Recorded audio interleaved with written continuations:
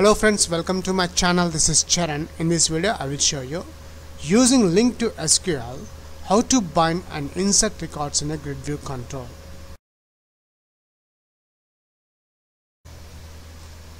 And here we got the new output with a text box control and one button control. Let's insert a new records into this table using linq SQL class. The employee name is Peter p@gmail.com and salary is 4,500, and clicking button control save records. See, here we got a new record inserted successfully, and also notice the Peter record is also added into this grid view control. If you are a first time visitor to my channel, please subscribe to get the latest updates. For this video tutorial, I am creating a new ASP.NET project. Go to File, New Project, and from the templates I am selecting Web, ASP.NET Web Application and the .NET Framework 4.6.1. The project name is Bind Grid View. Click OK. And from the templates I am choosing empty. Click OK.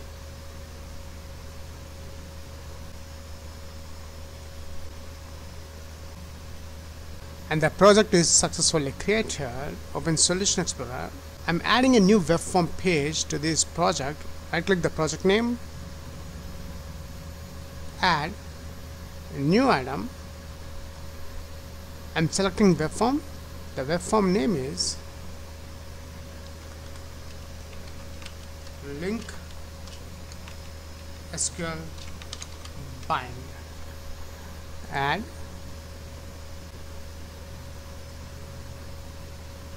Now in this newly created web page, I'm adding a center tag between the form tag, center, h1,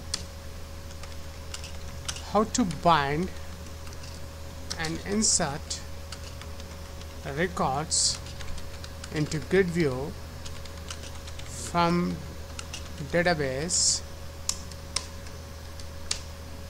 using linq to SQL. Horizontal line. Now after the horizontal line I am adding a grid view control. Open toolbox. From the data folder, grid view, and here we got the grid view control. That's it, we have done the designing part. Now let's add the database connection into this server explorer. Right click the data connections, add connection. The server name is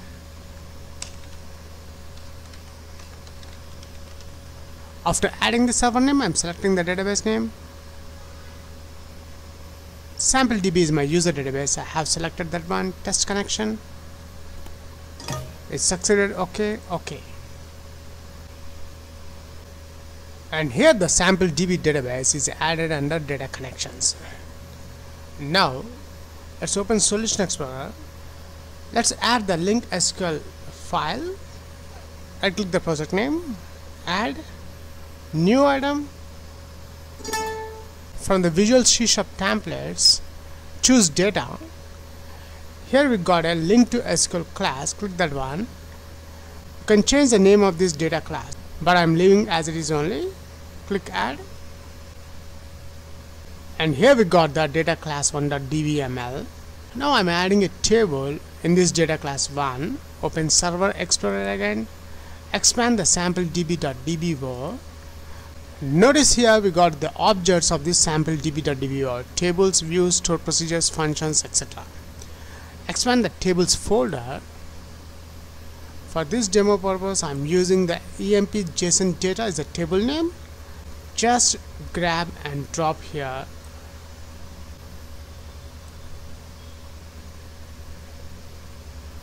Here we got the table emp JSON data. Now switch back to the source page. Right click, view code,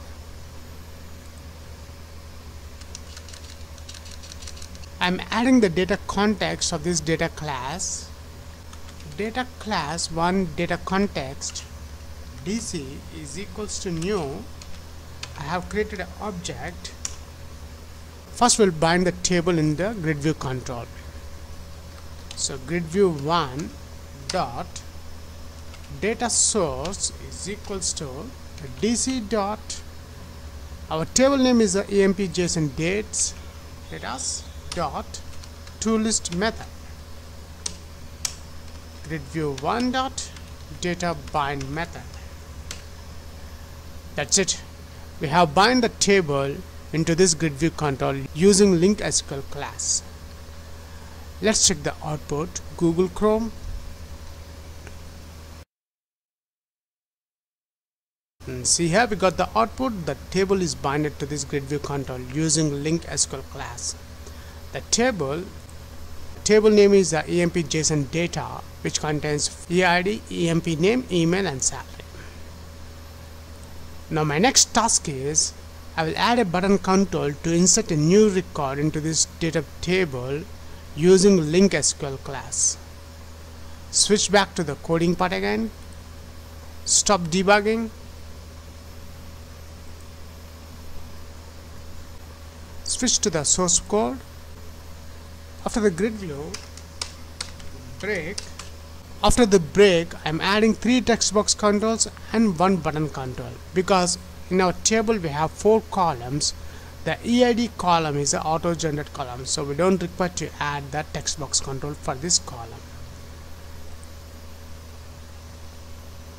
Open toolbox, expanding the standard folder, text box. I'm changing the text box 1 ID name to text emp name, the label name. Copy this one, break. The second column name is email and the third one is a salary.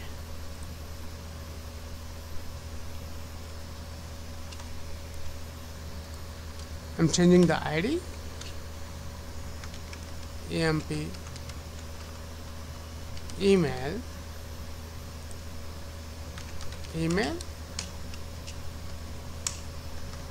salary.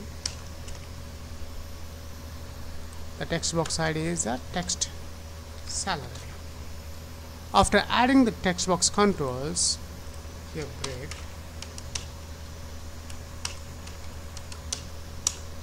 After adding the text box controls, now I'm adding one button control. Open toolbox, button control. I'm changing the button text property label to save records, as well as I am adding one label control to display the message. Toolbox, label control. I'm deleting the text property from this label control. That's it, we have done the designing part. Now switch to the design mode. Double click the button control.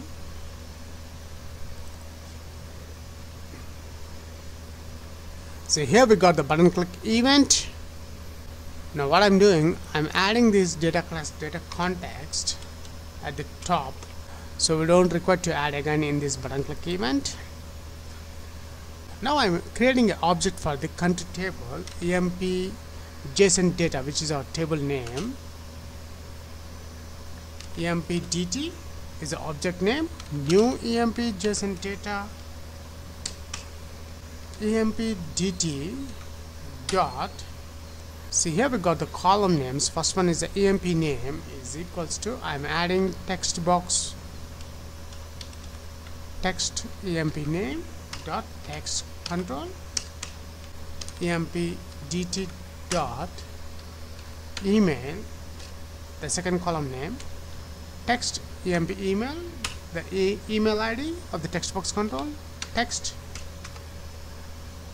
and the last column name is a salary. dt dot salary is equals to text salary dot text.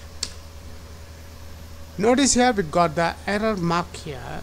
The reason, the salary column is an integer data type. So we need to convert the integer data type. Convert dot to int 16.